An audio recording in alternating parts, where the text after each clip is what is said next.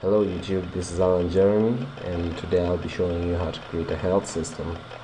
So first of all, start by setting the camera to follow the cube, and we can do this by parenting the camera to the cube.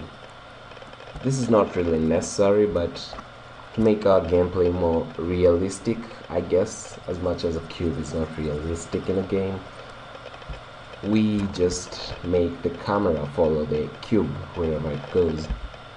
So to do this, you select the camera first, then select the cube second, and this means that the cube will be the parent to the camera. Then press Ctrl P to parent and object. So this means that the cube, which is our player, is the parent to the camera. This can be thought of in this way. The camera is a child to the cube. It doesn't really make much sense, but this means that the cube determines the motion of the camera. Now you can think of this in a real life situation whereby if the camera is the child and the cube is the parent, then it means the child always follows the parent because the child doesn't know what to do. But I guess that's how you can think of it right now. So now if you move the cube, the camera also moves, but if you move the camera, the cube doesn't move. In other words, you can move the camera and the motion of the camera won't affect the motion of the cube. For example, if a child does something, the action of the child won't affect the parent, but if a parent does something, the action of the parent will affect the child. So with that done, now we press Shift D while selecting the cube to duplicate and create our enemy, and we're just going to give this a material enemy and press this 2 here to make it a separate material so that it doesn't affect this other cube, and change this to red.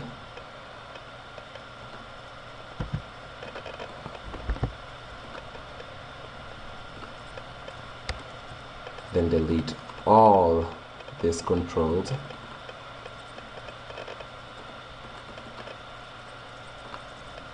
and change this property name to enemy.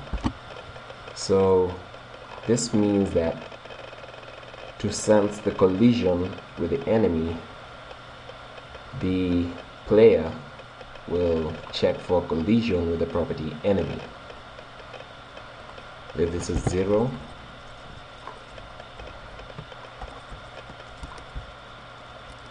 and now we need to add a collision sensor, and this is going to check if it's colliding with the enemy. So colliding with property enemy, and type it exactly as it appears here, which in my case is all small letters or lowercase letters. And Blender is Python oriented, so if you type in incorrectly, for example put a capital letter or an uppercase letter where it's not supposed to be, then it's going to affect how things work and it won't work. So now we need to add an AND controller and add a property actuator, change this to add, and the property value is health, and we are going to decrement, I guess that's an English word, we are going to decrement the value of health by 1 every time we come into contact with the enemy. So connect this up and click on this little button here so that you can see it in the debug properties when you play the game, and make sure this is checked, show debug properties, because you want to see your debug properties so that you can know if things are working okay. So now if I come into contact with the enemy, my health reduces by 1, and you can see now 8, 7, 6. Oops, our enemy just fell down, but you can see that it's working perfectly. But that's not all for this tutorial. I'll also be showing you how to make our enemy disappear when you come into contact with him, because you do not, maybe you want this to happen, but in my case I do not want to hit the enemy multiple times and have my health reduced multiple times. So yeah, and I'll go ahead and rename this quickly. Okay, so in this case I want the enemy to disappear when I come into contact with him. So duplicate this to create a new enemy so that we have 3 enemies in this case. So when you press B to play, they all fall down. So the next thing you want to do is, while selecting an enemy, add a collision sensor, an hand controller, and a visibility actuator. So connect this up and uncheck this property player.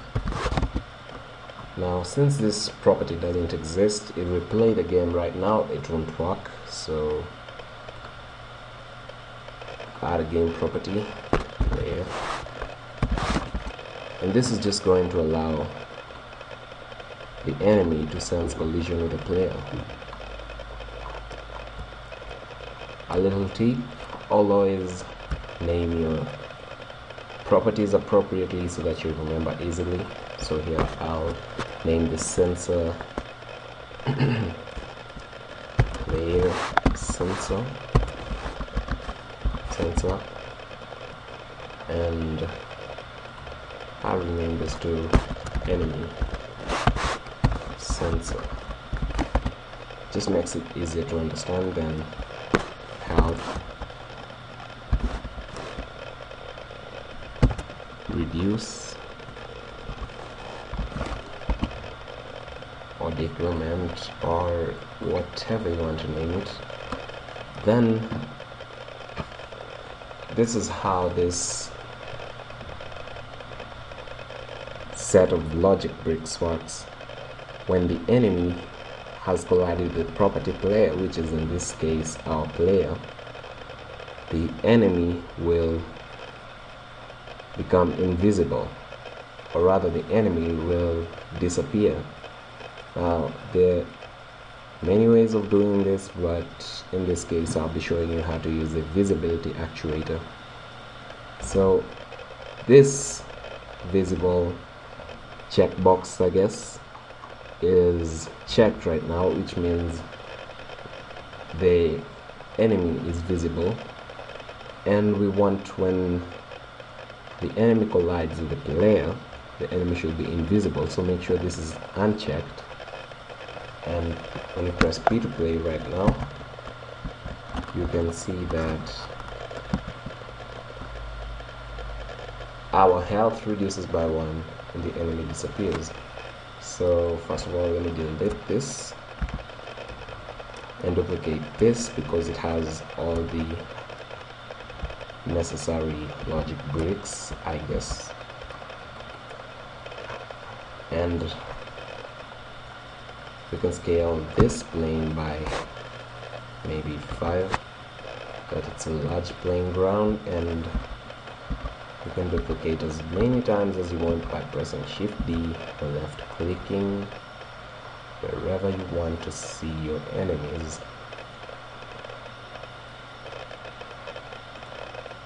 So now I can go to the camera view and move this up.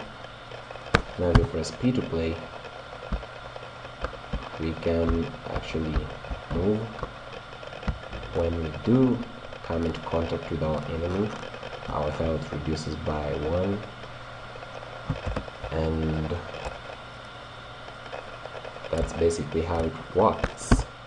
So this is going to be the end of part 1 of this tutorial. Oh, sorry, the end of part 2 of this tutorial, and thank you for watching, and please subscribe, like and comment. And this is my second time making a tutorial, so I still may not be as perfect as most of you may expect me to be. So please drop in a comment and tell me how I can improve my tutorials. Thank you very much for watching, and goodbye.